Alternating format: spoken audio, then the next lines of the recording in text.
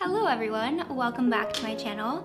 I have this beautiful fire crackling away in the background that hopefully I can keep going throughout this video, and I have a sleeping dog behind me.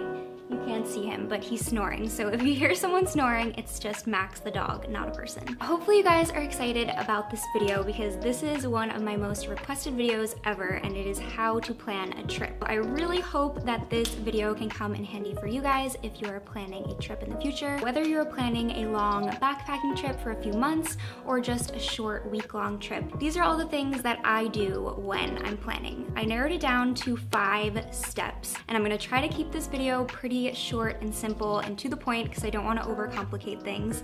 But we'll just start with step number 1, which is to determine your budget.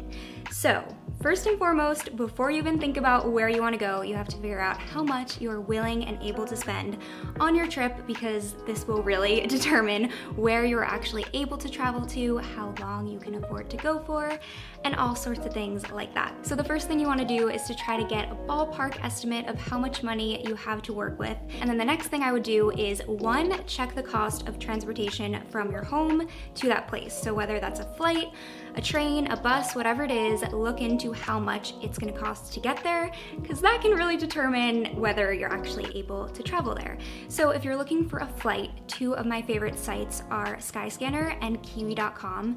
So I usually just hop on their apps and figure out what a round trip flight would look like, what the average cost is, and that's a pretty good indicator of whether you can even afford to travel there. And then the next thing I do is check the average price of accommodation in the place that I'm interested in going to. So the average hotel price. I will hop on Booking.com or Airbnb and just kind of get an idea of whether there's anything affordable and just kind of scope out the scene. Right now I'm planning a trip to Morocco, so I'm gonna be using this as an example throughout the video. But the first thing I did is look up a round trip ticket. It was about $300, which fit in my budget.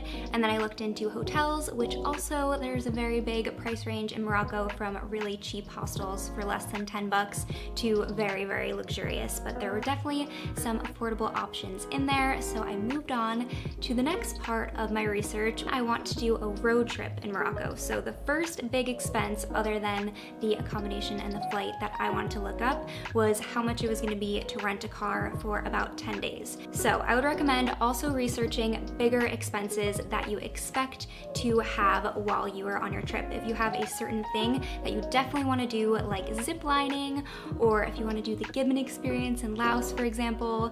If you have no idea what that is, I will link it down below. But any kind of major expense that you may have while you're traveling, just a good idea to research and make sure that it will fit inside your budget. Some countries are super expensive. When I went to Iceland, I didn't eat at one single restaurant. I lived off of peanut butter and jelly sandwiches and cucumbers from the grocery store because it was just such an expensive country. And now Maxie's coming to say hi. Maxie, come here. Hi. Hi, you want to come hang out?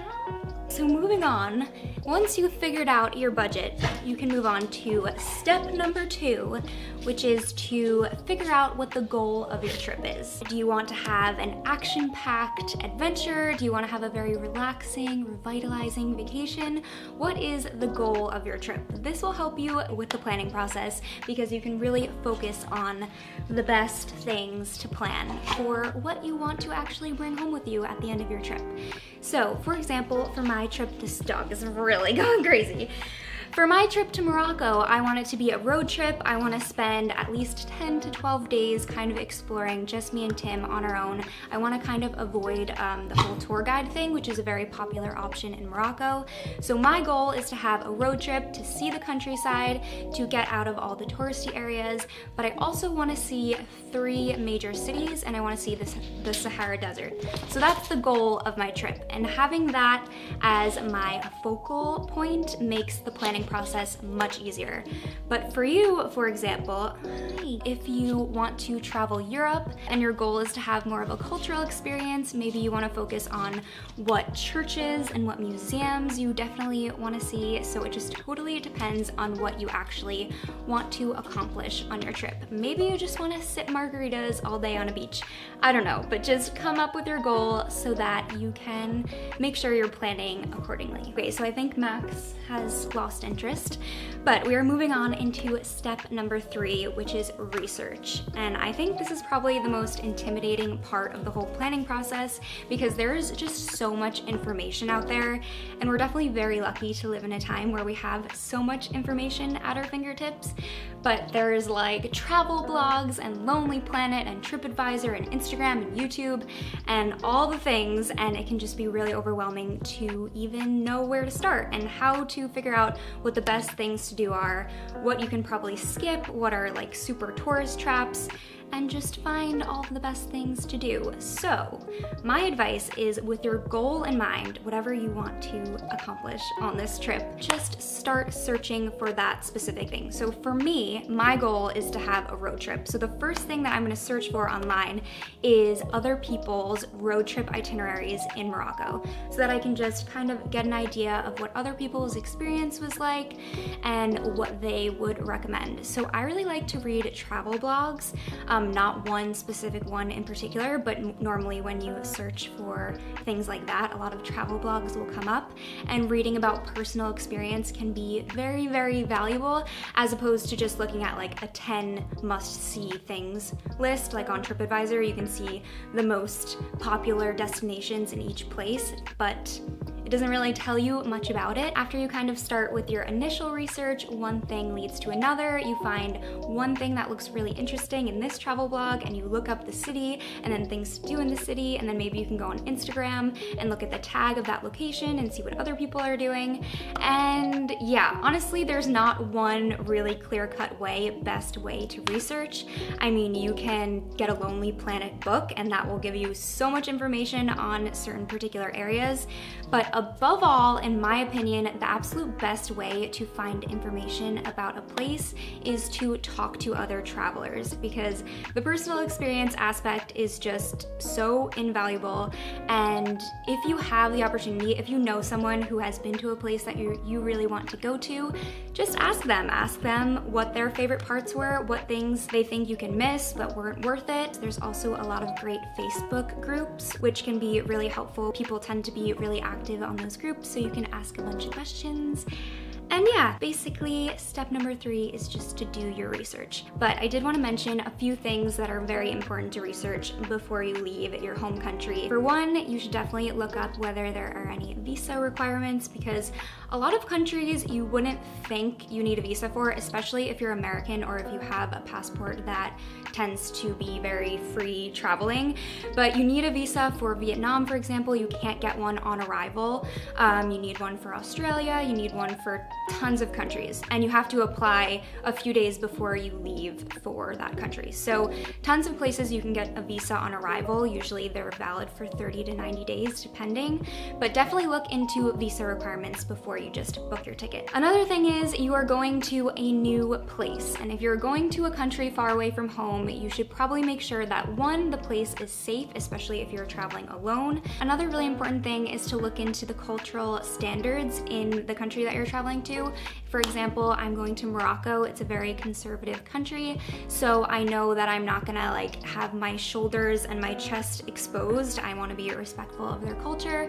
Remember, when you're traveling to someone else's country, you are a visitor in their country, and it is your job to respect their culture. And one more thing you should definitely look into, especially if you are traveling throughout a country, is research what the common tourist scams are, because there are certain countries where if they know you're a tourist, they might try to get a little bit more money out of you, because if you're traveling, it usually means that you have a little bit of money, and sometimes, unfortunately, people can take advantage of that. So just look into the common tourist scams. You should always also check the average price of a taxi or airport transfer, because a really common thing is getting scammed when you arrive at the airport in a new country. The taxis will try to charge you way more than they should, so you should always look into how much the taxi should cost from the airport to your accommodation. And yeah, just tourist scams in general. But yeah, research, and moving on into step number 4, which is to create a loose itinerary. So it totally depends on what kind of trip you're taking. Again, if you just want to go chill on a beach for a week, then you shouldn't really have to do a ton of planning as far as creating a itinerary goes. But if you are planning on kind of traveling more and moving from place to place, it probably is a good idea to plan at least a little bit day by day. But my rule of thumb is if the trip is 10 days or less, then I try to plan about one thing that I definitely want to do per day for each day, just to make sure that I'm on schedule, that I have enough time to see and do everything that I want to do. But if the trip is longer than 10 days, I wouldn't recommend planning day by day. You can kind of just have it in your head that you want to do these certain things at this time, but you don't have to get too crazy with scheduling. And that is my one big tip, is to not overschedule. If you're traveling for your first time and it makes you feel really secure and it makes you just feel very great to know like that you have something to do at every hour of the day, then whatever floats your boat. But for me, I want to feel good, I want to feel free, I want to feel relaxed when I'm traveling, and I don't want to feel pressured to get in as many things as I can in a day. And when you plan too much back to back, it can feel very rushed, and then you don't enjoy the actual place, and you want to be present in the moment.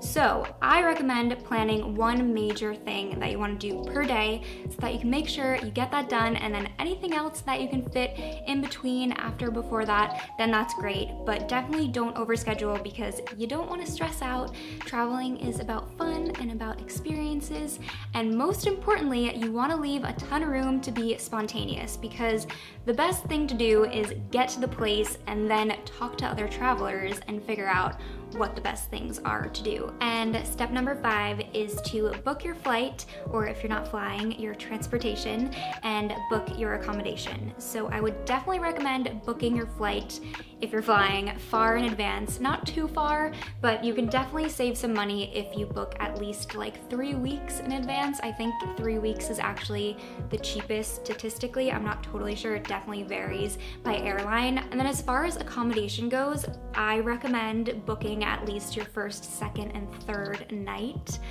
just so that you know that you have some place to stay when you get there. And it totally depends on whether it's high season or low season where you're traveling. For example, in Morocco, we'll probably only book our first 3 nights because it's turning into low season there, and based on everything that's available, it seems like it will be okay to kind of book as we go and figure out where we want to stay when we're there. But sometimes if you're traveling in high season, you have to book all of your accommodations beforehand, or else you're going to be stuck with nothing. So it totally depends. But again, I'm not someone who likes to totally plan everything, so I think that's just up to preference. And that's it. You're ready to go on your trip. Those are all the things that I do to plan. There's definitely way more things that you can also do, but if you guys have any other tips to share, definitely leave them down below. And yeah, thank you guys so much for watching. I'm so excited to show you guys all of my videos that I make in Morocco. If you have any suggestions, let me know.